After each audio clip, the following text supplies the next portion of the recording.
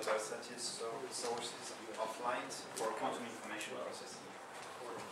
Okay, thanks a lot, and thanks to the organizers for inviting me here. I really love that this is a very diverse field of talks you have here, from really more computer science-oriented talks to really more practical talks. And I will be giving a more practical talk, so this will be really about hardware.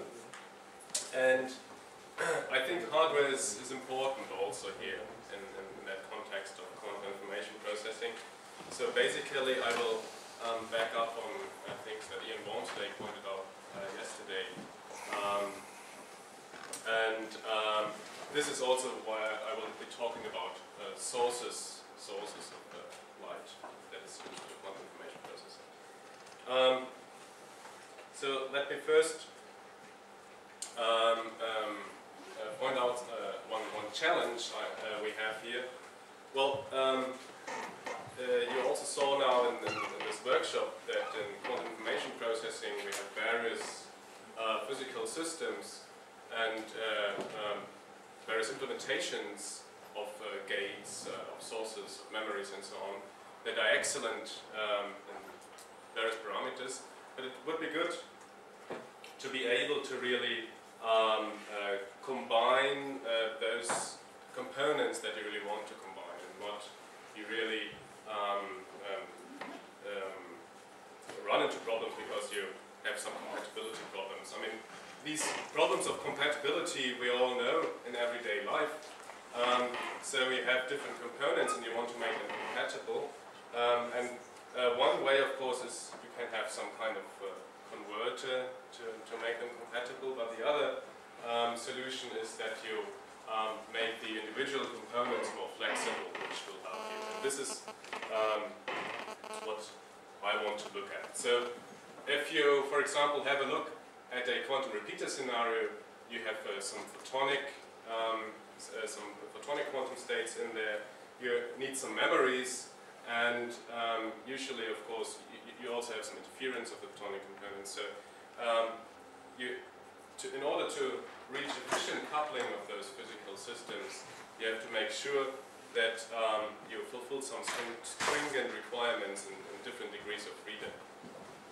So often, for example, this boils down to really match central wavelengths, so bandwidths, types of that. This is what Ian Wormsley pointed out yesterday. And he really, for example, showed how you really can care about that in a quantum memory scenario. Now I really want to point out what you can do in the quantum, the sources of the quantum states of light. I picked out 3 topics that fit in there. So first I will talk about some novel sources of parametric down conversion, single photons and also continuous variable squeeze and entangled states that are based on whisper-Garing-mode resonators that are very versatile, and we hope that can solve a lot of those problems of compatibility. Then I will look into more complex modes of different degrees of freedom and see what we can do there. And at the end, I will really go really applied and talk about the quantum communication, namely quantum key distribution in free space. And also there, you will find out that you can, that you can of course adapt your quantum states to environment, and this is also what is important in that case. Now, if you want to generate non-classical light, there are different ways how to do that. We often heard now that one very efficient way to do that is parametric down conversion. So basically, you have a pump photon, you have a nonlinear material, a Chi2 nonlinear material, and then this pump photon really decays into signal and either photon. So you have some energy constraints from photons, and you also have some constraints for momentum, and this is what we usually talk about when we talk about phase matching in those systems. If you look at that, you have always pairs of photons generated here in the simple picture. So of course this is a nice source of photon pairs you can have. If you put around a cavity, you can make the process much more efficient, and this is also what is done, for example, in cavity-assisted spontaneous parametric down conversion. Or if you go into a different regime, I mean, if you have a cavity, you also have a threshold, so you can also go to a regime of an optical parametric oscillator, which can generate squeezed states or entangled states. And basically, if you really look carefully at what is happening even in a spontaneous parametric down conversion, you also have a continuous variable entangled states. Ian Walmsley was also pointing out that yesterday. One important thing here to note is, of course, to be efficient, you have to have a good nonlinearity, a nonlinear material, and an efficient cavity that you have around your system. And this is why we came up with the whispering area mode system. So whispering area modes are this is quite an old topic, so to say. One very nice example you find not so far away from here in London's St. Paul's Cathedral. You have this nice dome, and at the dome there's a gallery. Now if you're standing at one side of the gallery and you're whispering next to the wall, you can really hear it on the other side of the wall. And this is of course because the sound waves are traveling around this gallery, and so very efficiently the acoustics is transferred from one side to the other side. People started to really study that a bit more scientifically, though of course, I mean, you can find similar system very, very old examples, but a bit more scientifically they started to study that 100 years ago or so, and they really did this, studying the acoustic waves, putting on torches and light sources and looking how the acoustic waves behave.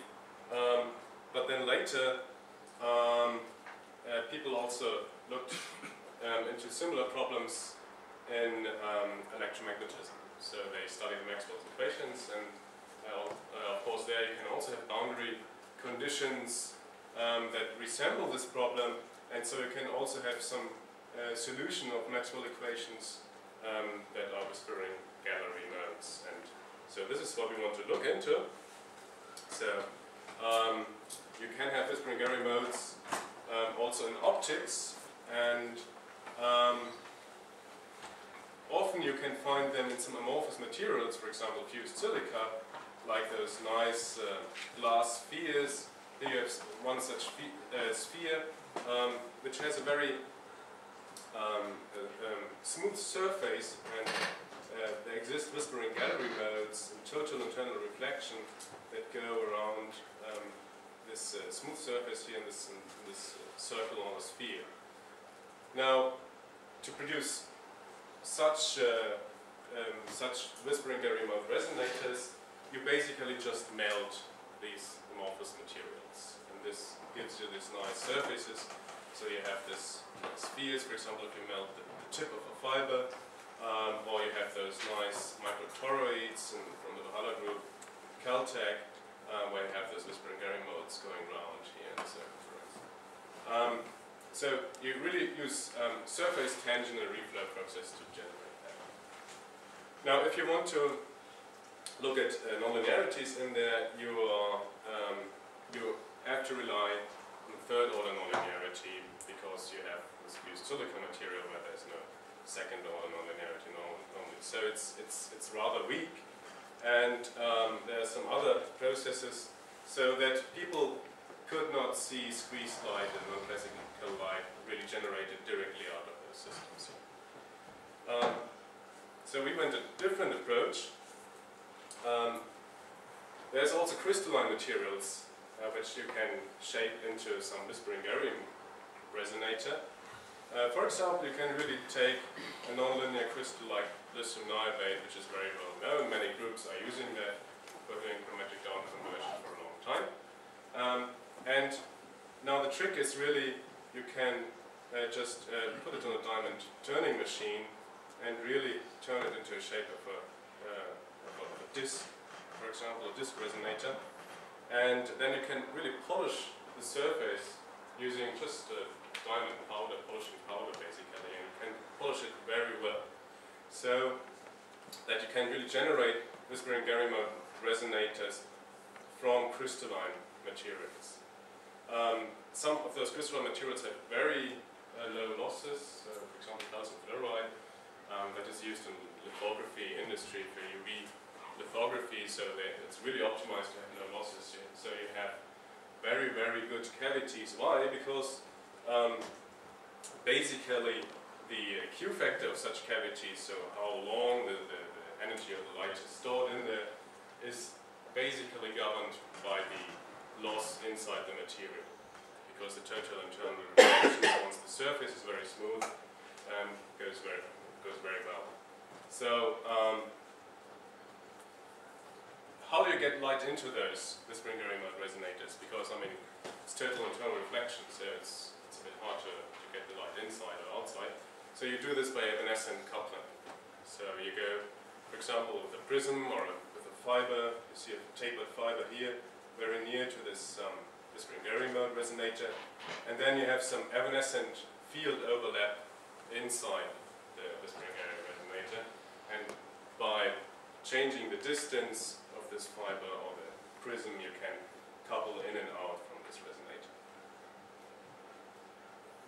So why do we want to use it for the generation of squeezing or non-classical light? Well, if you really want to have efficient nonlinear processes in a cavity, of course you have the Q factor of the cavity, the quality factor that tells you how long really can you store the energy in this cavity, and you want to care about the volume of your modes, the mode volume, which tells you something about the optical energy density.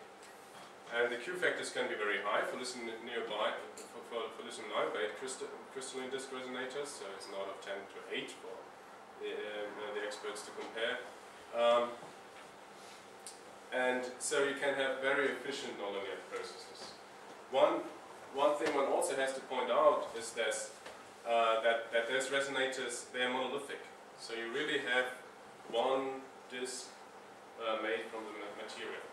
So normally if you have a cavity, you can always have your mirrors that shake or other things you really have to control. Not so here. The nonlinear material is the resonator. So they have a very good stability. The other thing is, as I told you, with the evanescent coupling, you can change your output coupling. So it's like taking a normal Fabry-Perot cavity and exchanging your mirrors. We can just do this by changing the distance of our prism or fiber that's coupling in there. So you can kind of in real time change your cavity parameters, which makes it very flexible. And the other very important thing is that total internal reflection works for all the wavelengths in the material where the material is still transferable. So unlike in a cavity where you normally have some coated mirrors that are specialized for some wavelength region, you can really tune the whole setup throughout the whole transparency range of your material. So this is what makes it really versatile, this source. Now, some years ago we really achieved some face matching, some natural face matching in those configurations. So basically the trick is we can change the temperature of this Whisper-Garry-mode resonator, which changes different refractive indices of different polarization, which can help you to achieve the space matching conditions. How does those modes in the resonators look like? Well, now this is a schematic of such a resonator. So you have this disc shape, and then you have those modes that live inside the resonator. And how can you describe those modes? Well, you really have some quantization numbers of those modes. And basically, if you have a rather spherical resonator, this really resembles to the modes in a hydrogen atom.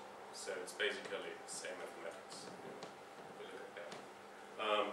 You can also play around with the mode spectrum a little bit by varying this shape here, making it a bit less spherical.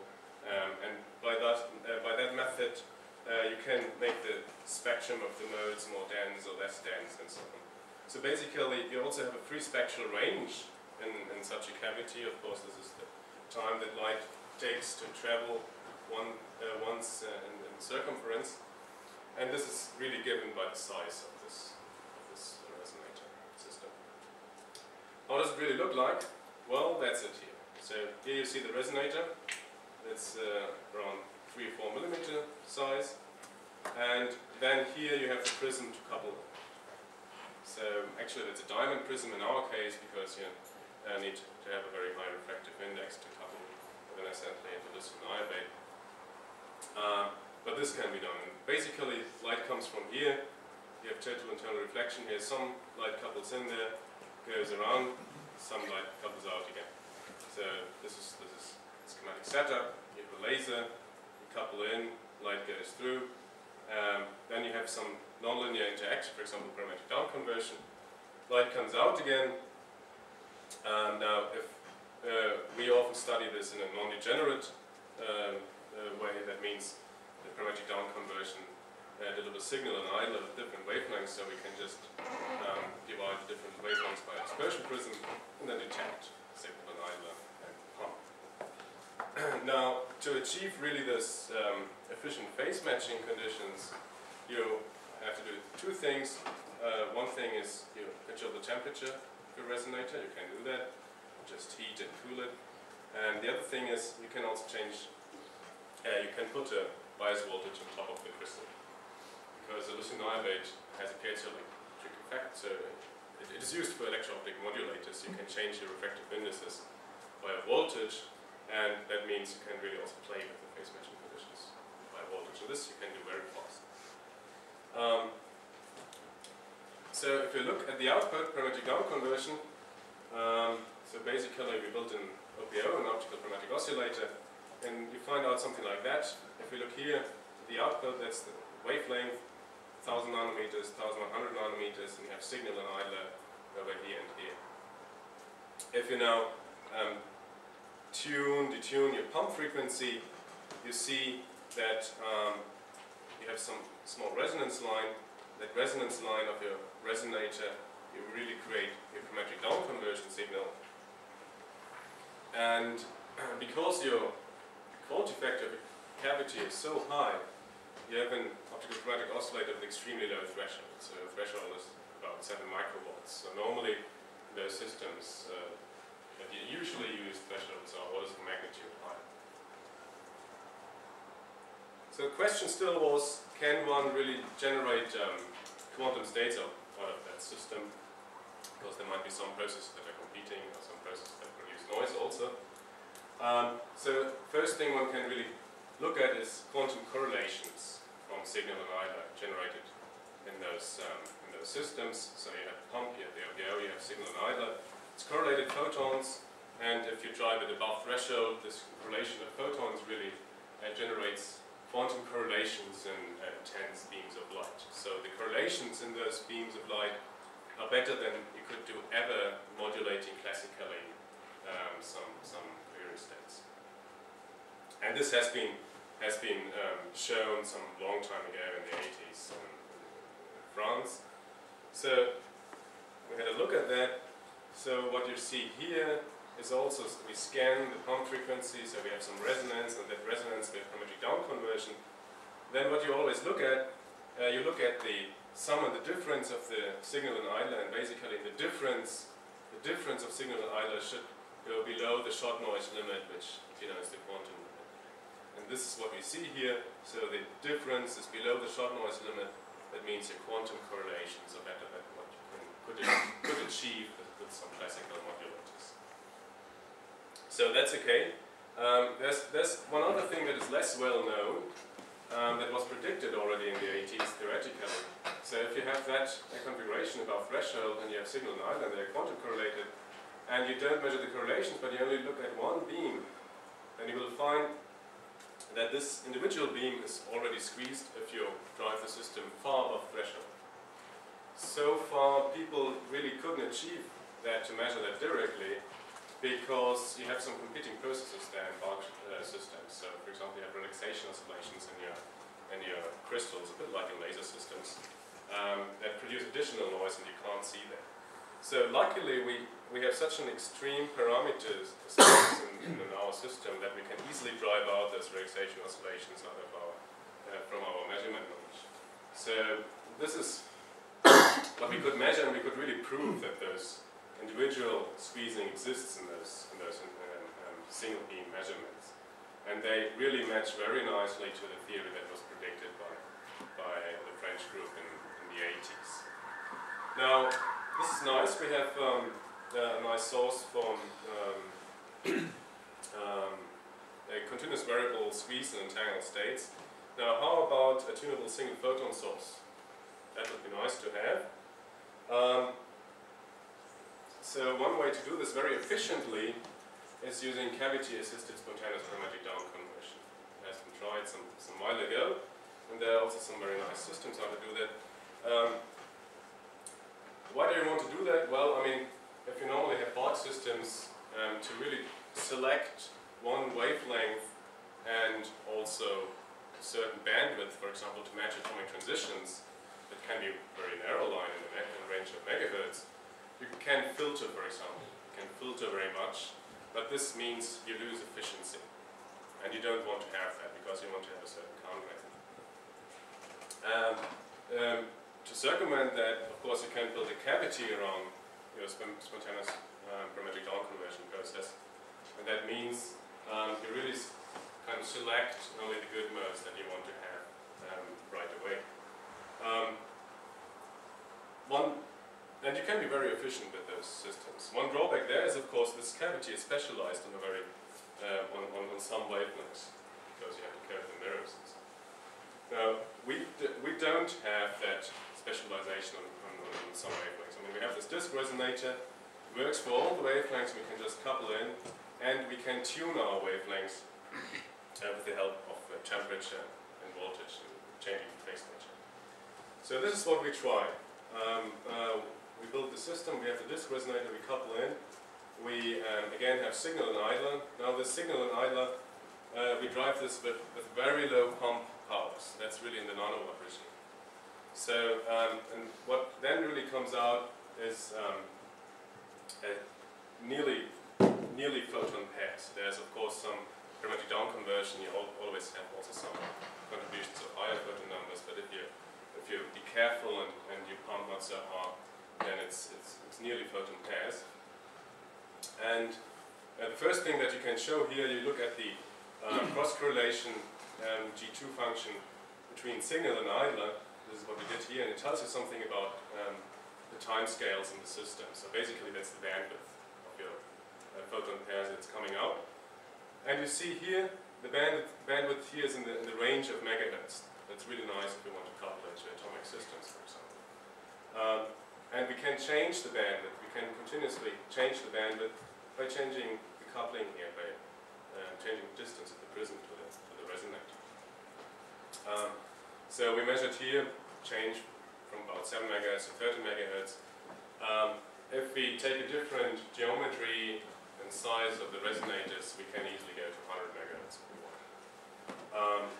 So one thing about efficiency, the efficiency of the source, if you want to say, okay, how many photon pairs do I get out per second, per pump power, per bandwidth? This is very efficient, so it's much more efficient than the best cavity-assisted sources we found so far. This is because also you have a very high Q system that works inside here and is triply resonant. That means it's resonant for all the wavelengths again.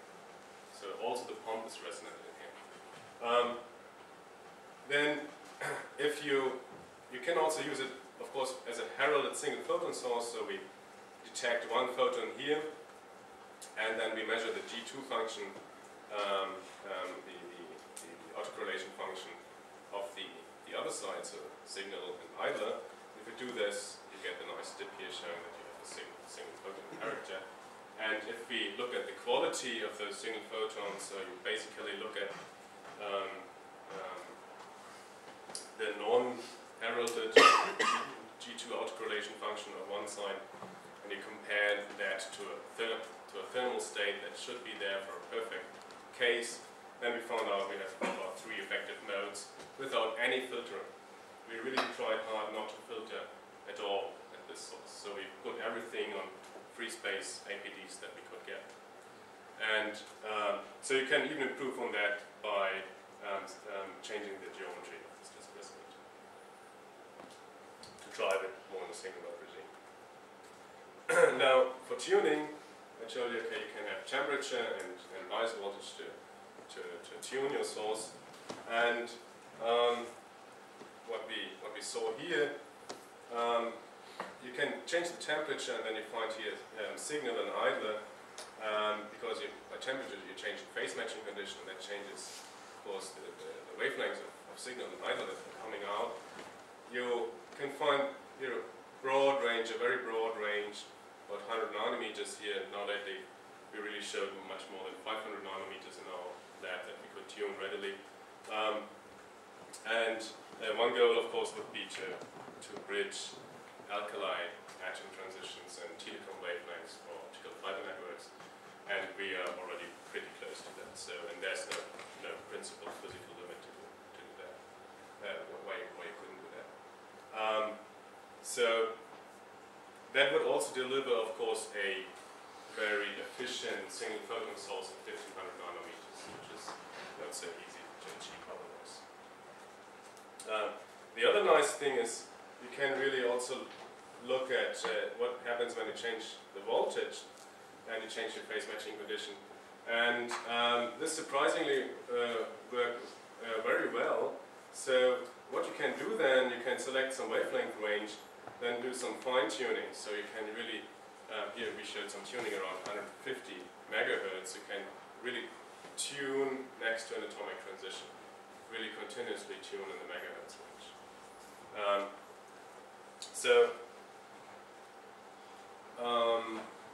What to study with the source and next? I mean, the nonlinearities are so efficient there that you can really also have a look at cascading nonlinearities. So second harmonic generation, then periodic down conversion again, for example. Of course, one interesting question is also to couple that to other quantum systems, because it's very versatile. Coupling into atomic systems, coupling into NV centers, and so on. So couple them, of course, also by bringing them very near to this resonator and then having evanescent coupling. Bridging alkali transitions in telecom wavelengths. So this is, I don't see any reason why we couldn't do that, and we are very near to that. One very nice question is also whether you could combine optomechanics and nonlinear behavior and quantum light generation in those systems. Because you can imagine, I mean, optomechanics in that system means basically the size or the shape of this disk just vibrates, right? But then on the outer rim, this is where really the Swiss-Sprengeri modes lives. And this is also where this nonlinear process and where the quantum states are generated. So there would be a very strong interaction between those two systems. So now I want to jump to the next topic where it's really more about different degrees of freedom. So in continuous variable quantum optics there has been a lot done concerning the spatial degree of freedom, so spatial multimode systems, which could, for example, help you to increase the capacity of your quantum channels if you use a multimode system. Also, it has been studied a lot polarization states, of course, squeezing polarizations for example. Now, our goal was to combine those two degrees of freedoms and really have more complex vectorial modes. And the easiest example you can have in that case is those vectorial modes that are smoothly polarized or radially polarized. So this is really modes of the light field that have a very complex polarization pattern. So already in the classical field there's some nice applications for that. For example, with that mode you can focus much better than you could do ever with the Gaussian linear polarized. So if you now look at that in quantum optics, you can see, okay, those special modes, they are actually, can be described as a superposition of some other basis modes. So basically the smoothly or radially polarized modes are superpositions of TM001 and 10 modes with different polarizations. And one intriguing thing is that you really can't separate polarization and spatial degrees of freedom already in the classical world. So they're really connected. And this very fact leads to some interesting things if you now want, for example, squeeze such a mode. So you take such a complex mode, you basically apply a squeezing operator, so you change the statistics of the quantum state, and then you find out that if you look at it in your basis modes, you not only have squeezing in the individual basis modes, but you also in addition have entanglement. So that kind of comes for free. It's a very complex structure. And this then in turn can lead to what we call continuous variable hybrid entanglement. So hybrid entanglement is really entanglement between two different degrees of freedom. So you have two different degrees of freedom and you have entanglement between them. So in our case we can generate entanglement between the spatial and the polarization degrees of freedom for those continuous variables. So how do you do that?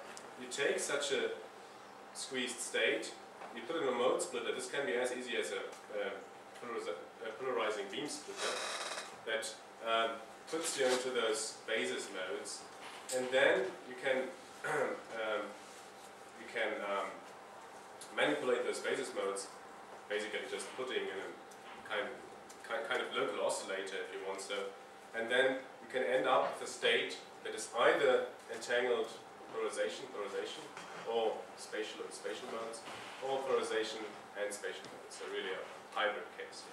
So you can take whatever best suits in your applications. Can we really realize such a state? And there's several ways how to do that. One way is to take a normal squeezed state, Gaussian beam, take a converter. There are some liquid crystal converters you really can buy that change the state of the light. There's one problem, there's losses, but we still tried that. That's pretty okay. The other way is to really generate it in a nonlinear medium that really is specialized on those kind of modes. And you can find such a nonlinear medium that guides those modes and has an efficient nonlinearity if you take a photonic crystal fiber. So this brings me to the other, or some other effects, how to generate non-classical states of squeezed light, and that's of course using the chi3 nonlinearity.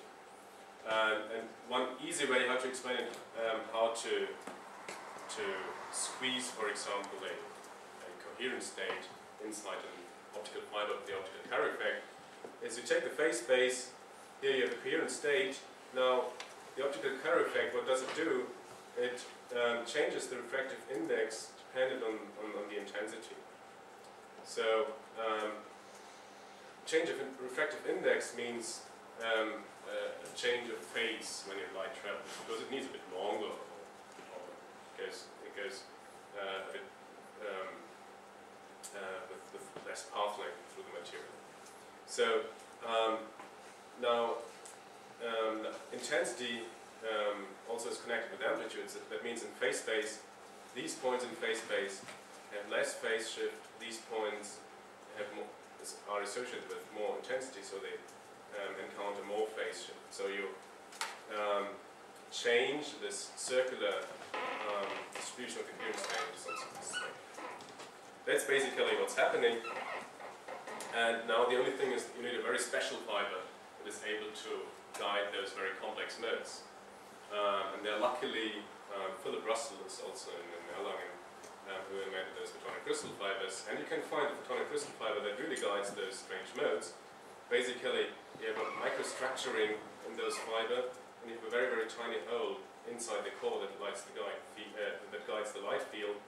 And this tiny hole changes the boundary conditions such that the eigenmodes that are really traveling inside this fiber are those vectorial modes of the light field. And then if you put up such a system, you can show that you can really have squeezing in such a complex mode, and you can really also show quantum correlations in such modes. So basically, you saw that this complex classical behavior and this inseparability of polarization in spatial modes leads to some very complex behavior in continuous variable quantum optics. Now this can enable you to measure entanglement at different degrees of freedom if in some protocol you really have to rely on one or the other different degrees of freedom in some setting.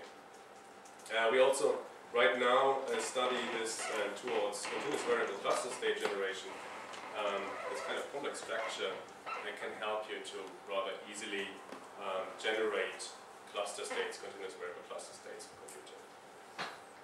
Now at the end of the talk I really want to go into something more applied, and that means really going into the direction of a quantum communication protocol, and that one that is really most important in some practical aspects right now probably is quantum key distribution.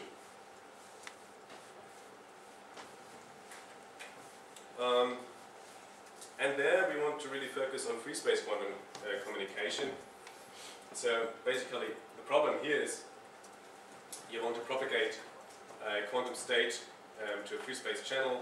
There can be all sorts of strange effects, turbulences, phase shifts, losses that will disturb your quantum state. This is of course very detrimental effects, but you have to cope with them. And there has been some nice experiments in the discrete variable regime, of course, Vienna groups and other groups that have very, very long distances, but somehow nobody really dared to do that in the continuous variable regime. And it will become a bit clear later probably why this is so. Now, quantum key distribution with continuous variables means basically that you take coherent states and do homodyne measurements on them. This is really what also industry does in basic fiber communication channels. The only requirement that you really have in quantum key distribution is that you need non-orthogonal quantum states. So coherent states are really fine once they really overlap very much in phase space. So they have to be non-orthogonal. And then what you can do there, and that you really do just homodyne measurement in that phase space and take this homodyne data as the data for a quantum key distribution. What is the difference between discrete variables and continuous variables there?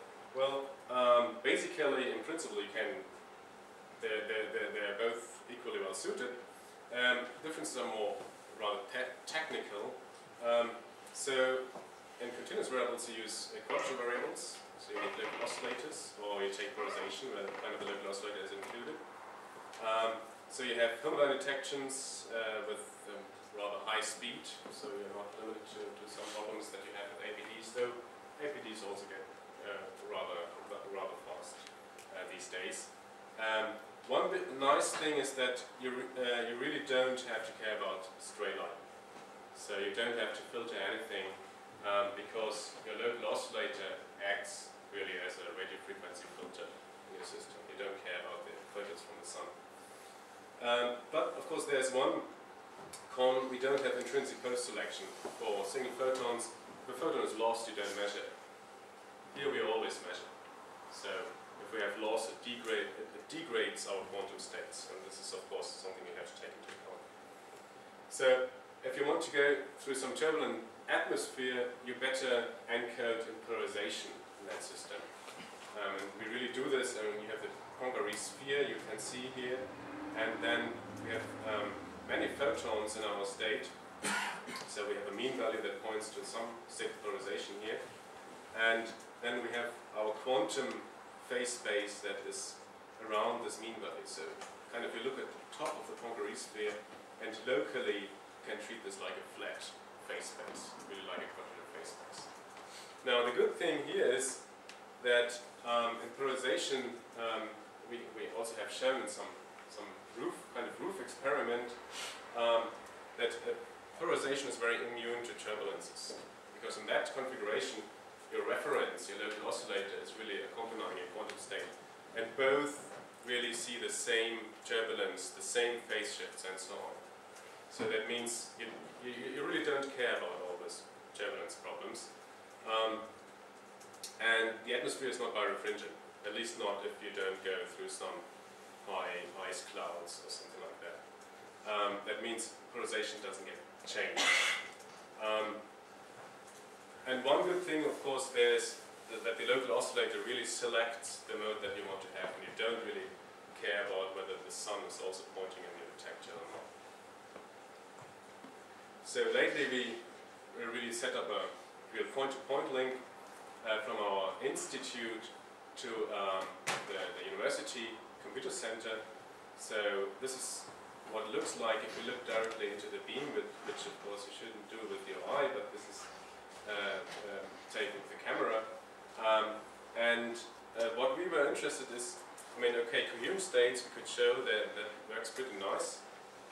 Can also more complex states like squeeze states survive that situation. And so we built a very portable squeezer here. You can really put it on the roof of our institute and have a telescope in there, send the beams to the other building. And we were really surprised how nicely we could really transmit those squeeze states. So we really were only limited by the optical transmission loss that we had in that system. Okay, with that I want to conclude. So I want to show that here that those crystalline Westbringer mode resonators really provide some really versatile source of quantum states of light that could be able to really bridge all those compatibility problems that you often have in quantum information processing. Then, as another example, those complex vectorial modes, they also offer the possibility to bridge different degrees of freedom. And the last message kind of I had was that you really should adapt also your quantum states to the environment. For example, here in the free space communication with continuous variables, you better take this polarization encoding, because technically it really can help you a lot. So this is my group I want to thank. So basically this Westbringer mode was done mostly by Josef Fürst and Dimitri Strakolov from JPL here and Michael Furch. Then there was the work of those vectorial modes was performed by Christian Gabriel and Annemarie. She's in Oxford now here. So, and in the free space setup, Bettina Heim and Christian Pointinger contributed most to that experiment. With that, I want to thank all those members of the group and also thank you for listening.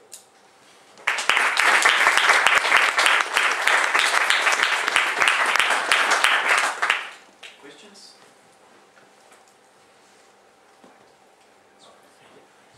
So those whispering gallery resonators sound really sort of powerful. What would you say? What's the trade-off in terms of the size of the resonator? What's the largest resonator you can make? Oh, I mean that's well, that's more a technical problem maybe. So we are quite confident that we can turn them to 200 micron size, something like that. On the larger end, on the larger end, well, we didn't try something more than 2 millimeters or something like that. Right. So what you have to take into account, if you, for example, want to use waveguide dispersion to change your ability to tune, then you have to take small resonators. Also, if you want to have the ability to have very broad bandwidths, then you should make them small.